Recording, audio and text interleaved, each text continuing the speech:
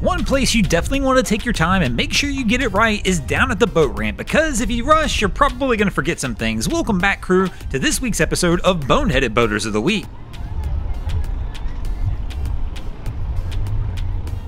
Now, unfortunately for this crew, the worst part about forgetting that the motor's running is they've not even really noticed that it is running. But we're all human, we all make mistakes, we all forget things, like that time you forgot where the reef was. One way to find a good reef. Look at that. I didn't do it. I'm not gonna lie, I've seen a lot of good prop manglings in my day from people hitting reefs, but this is probably one of the worst ones I've ever seen. Cowlings. It's so...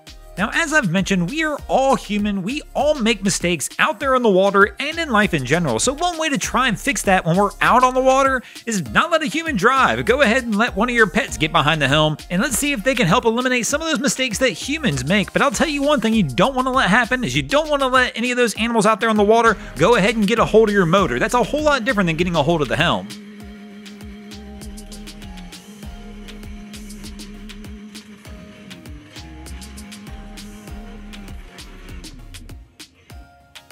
Now, why do you think the motor was so loud right there? It doesn't look like they're in too shallow of water or anything crazy like that, but it definitely sounded like there was no prop grip for some reason. Now, on the other hand, there are times when you will get a little too shallow out there on the water and you don't want the prop to grip then.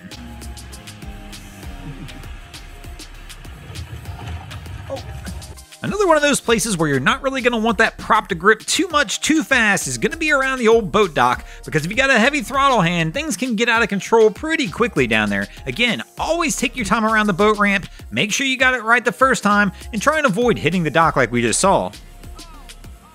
And speaking of things you probably shouldn't do, I probably wouldn't do this either. This is over at Atlantis in Nassau in the Bahamas, but I just have to guess. This water is coming straight out of the water this boat is in, and if you know well enough, you know, this is their super yacht harbor and marina. Kind of stagnant water right there, probably not the water I would want pouring over my head.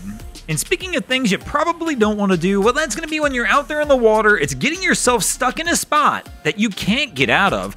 Every time you're out there on your boat and you're heading into a position of some kind, always look for your out. Make sure you got a way you can get yourself into a safe spot.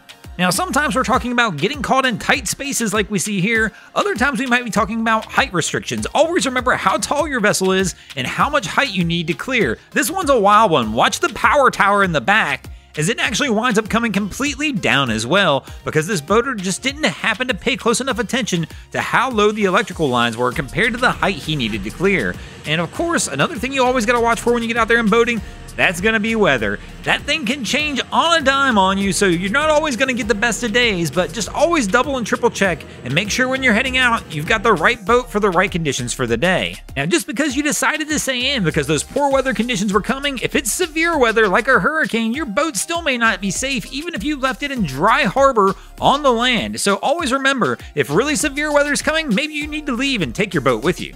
Because nothing stinks more than Sunday coming around and Sunday fun days here, and you want to get out there on your boat and Carolina squat with the boys, and all of a sudden you realize you can't because your boat's just not up for the job. And speaking of not being up for the job, I'm just determined that some captains are not up for the job as well, and that's another thing you're going to want to avoid out there on the water, is those captains who are out there doing Guggen things. Whatever you do, try and avoid them at all costs. Sometimes they'll be obvious to see. If you see somebody out there really struggling, you probably want to back your vessel up and give them plenty of room to work. And if you've got an opportunity maybe to give them a helping hand, you can, but only do it if it's safe for you to do so. Thanks for watching, crew. I hope you enjoyed this week's episode of Boneheaded Boaters of the Week. If you ever see anything crazy happening out on your waterways, be sure to hit us up on Facebook or Instagram and let us know, and you might see your stories over here. Just like Cam Kirk Connell, Canufwa, Carson Agia 1, Taylor Wacker, Paxton TT, Daisy May, Alec Brown, Peter Keir, Jay Hathaway, Adam Coolidge, and Owen Fenning did this week. And if you guys haven't already, go ahead and drop an anchor on the subscribe button here.